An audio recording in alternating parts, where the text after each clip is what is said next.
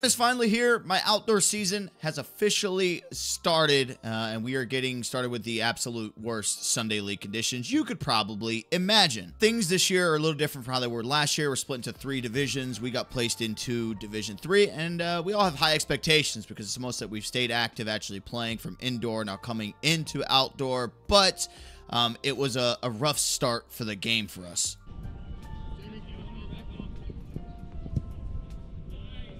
Just contain! Justin, that's you right there. Contain! Tyler, chase this! But their pressure within the first 5 minutes proved to be just a little bit too much, and then this happened. Yes! Good job! Keep it on the ground, guys. You guys know how to block those. Right there, the guy who said that was one of our teammates last year that we ended up dropping from our team. And, you know, he's kind of right. I have struggled blocking some low shots, but I had that completely covered. It felt so good when I was watching it come towards me. But you can just see it just got right under the arm, ended up popping in. So I was pumped coming into this. This definitely deflated the mood a little bit, but it's a 90-minute game. There's still a lot left to play for.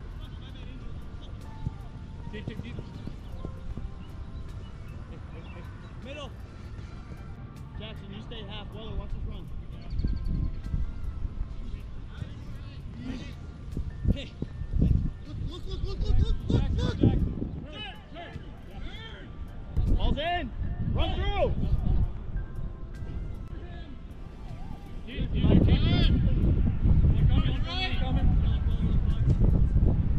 Go. Push it up.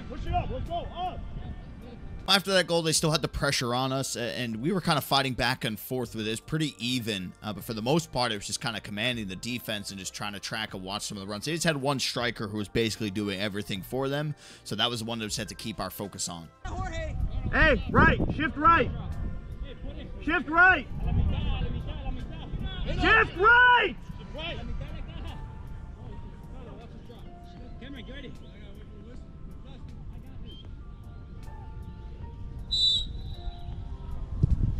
Keep!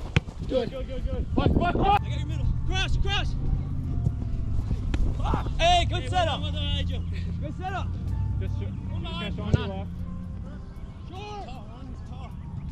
Hey! After holding them off for the better half of probably 15 to 20 minutes, we still hadn't gotten a goal. They got another opportunity on net, which kind of made a bad read on this one based on the body positioning of the striker when he had the ball. And I'll give a breakdown to it too.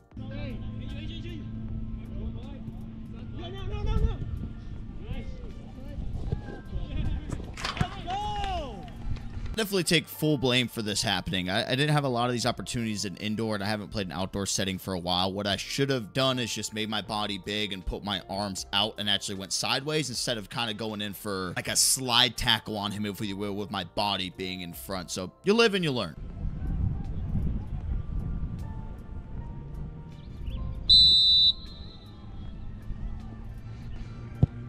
Good job. Right side. Then our striker Connor was able to hit a beauty to try to get us back into the game.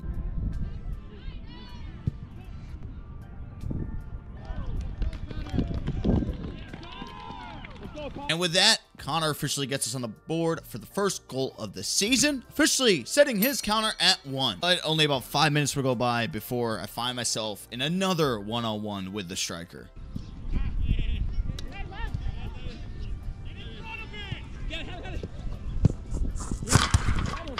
I think this for me, I either got to come out and close the angle a little bit more, or if I just got to ground faster, you can see it in the clip, like my fingertips are very close to the ball. I just didn't get down fast enough. I've been trying to do this thing, we're switching up from foot saves to actually making collapsing dives, and it's been a weird transition. I don't know what to do because my judgment is sometimes off, especially with outdoor, with how short I am and how big the goals are. Over. Deep body.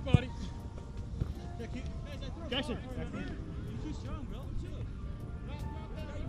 Another one-on-one, but this time a different outcome. I think I would have had this covered if it was actually on frame. You be the judge. Body. Fucking shit. Wide.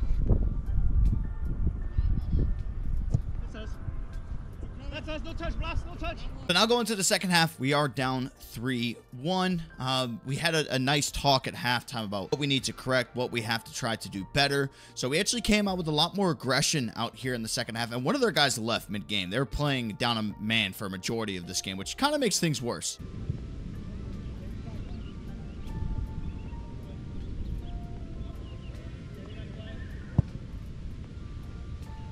What happens next confused the crap out of me. I'm gonna let the clip play entirely through, but I was almost rattled because I'm like, man, I made another save and it went in.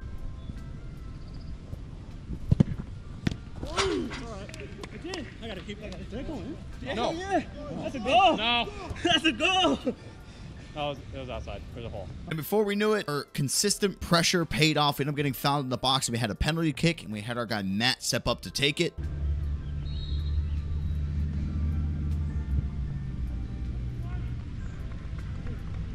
Now, you might be looking at that zoomed in and be like, damn, your camera is tilted. No, these were some of the worst field conditions that I've played on this league in the past 3 years. If you even look at my boots, grass covers up to my ankles, and there is a giant hill in the middle of this field.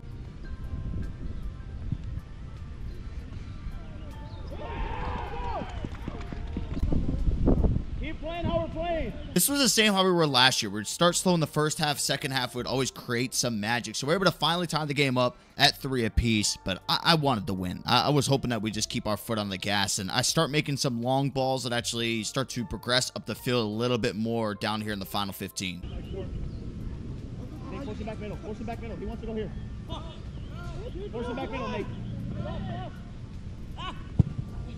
Nothing.